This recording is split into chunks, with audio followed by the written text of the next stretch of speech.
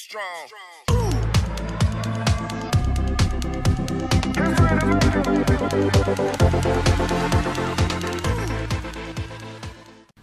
Hello mga kalaro, tara laro tayo. And what we're gonna play is the 1:12 Chokado Sagehorn from the Medabots Game Series. This line started in 2020.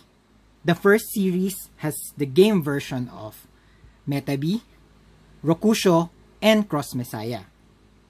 We also had the premium box set, which is very expensive, but take note, it's worth getting. I highly recommend on getting one if you don't have one yet. And now we have Series 2, which has Sagehorn, Hirschkaffer, another Cross Messiah with a new set of arms weapon, and another Tin Pet with a shield. Like the Series 1, we do not get a box, but rather they are packed in a small plastic bag like this one. Once you open it, you'll get the manual. This one, parts of Sagehorn, the connectors, and a Meda watch, a black Meda watch. So let's start building and see how awesome Sagehorn looks like. Now we have Sagehorn. It took me around 15 minutes to build this one. It's easy to assemble, so no worries for beginners. Assembly was very straightforward and parts are easy to connect. But take note that there are some improvement that they made that it made the assembly a bit of a challenging. For parts that connects from plastic to rubber, they made it very tight. So I suggest that you use a warm or hot water to dip your parts and then connect them. Those are for the rubber parts connecting the plastic ones. For the plastic ones, plastic to plastic, they also improve on that one. They made it easier to snap. Before, it's really hard to connect them. So yeah, that's one improvement with this figure. Let's look at the articulation. So for the head, it's connected via ball joint, so you can rotate it 360 degrees. It can move down and up. So for the shoulders, it has a double ball joint. You can move the shoulders moving forward, backward, 360 degrees. You can move the shoulders or the arms on the side, and then there is a swivel on the bicep. You can bend the elbow 90 degrees. For the wrist, it is on a ball joint, but it is hindered by the weapon, by the sword, so you can't move it that much.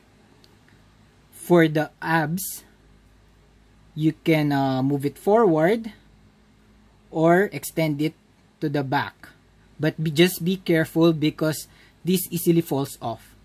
Okay, it can also rotate 360 like this. Okay, for the thighs, there is a ball joint, so you can do a kick pose. Okay, you can also extend it at the back, but it gets hindered by this one. Okay, see, this is one disadvantage, or this is one problem with the figure. Parts easily falls off, so that's one problem. For the knee, you can bend it up to this angle. Then for the ankle, it has a ball joint and additional swivel on the foot. Okay.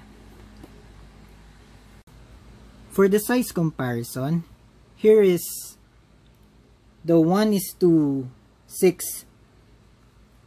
Kotobukiya Metabi. Here is the D-Arts Metabi. So for the smaller ones, we have the Perfect Collection and the Tommy Vintage Metabi. So it's a good 3.5 inches figure.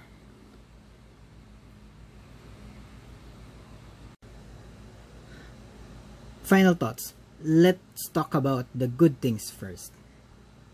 For those who collect this line, it's a good character to add to your lineup. This figure is very poseable, as you can see. It can do different poses. So those collectors who loves posing their toys every now and then this is a figure for you. Another reason to buy this is they are cheap. They retail for 900 yen. I got mine for 800 yen each.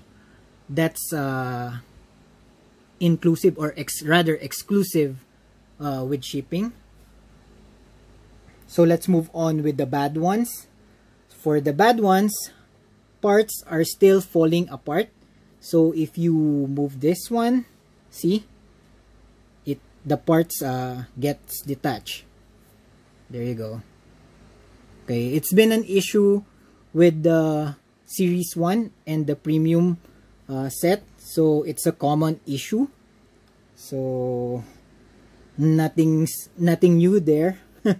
So another thing that is bad in this figure is that the paint application is very bad on this one. I am really disappointed with mine. As you can see, there are lots of paint chips and bleeding excess paint on the accessories. So this is really bad. Lastly, they can only be purchased from Japan or through premium Bandai sites, so you really need to import them. So that's one hassle of this figure. But with the problems and issues with this figure, I still recommend on getting it. If you have a chance, I highly recommend on getting it, especially if you see it on sale for 800 yen or 900 yen. It's a good price. Okay, I think that's it for the Chokado Sagehorn. I hope you enjoyed. Till next time, bye bye.